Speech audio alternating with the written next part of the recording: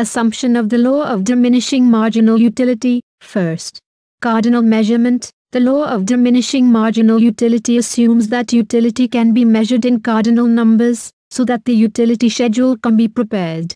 However, in reality, utility can be measured in ordinal terms, that is, higher level or lower level of satisfaction. Second, continuity in consumption. All units of the commodity are to be consumed in quick succession. There should not be a gap or interval between consumption of two different units. Third, ceteris paribus. The law of diminishing marginal utility assumes that other things are constant. For instance, income, taste, preference, attitudes, habits of the consumer should remain the same.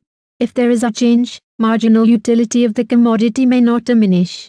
Fourth, homogeneity. All units of the commodity must be identical in all respects such as quality, shape, size, color, taste and so on.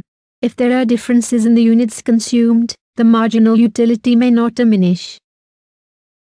Fifth, rationality. It is assumed that consumer behavior is rational. The consumer is a normal person who wants to obtain maximum satisfaction. The consumer should not be abnormal such as drug addict, drunkard, miser, and so on. Sixth, reasonable units. The units of a commodity consumed should be of reasonable size. The units should neither be too big nor too small. The units must be of standard size.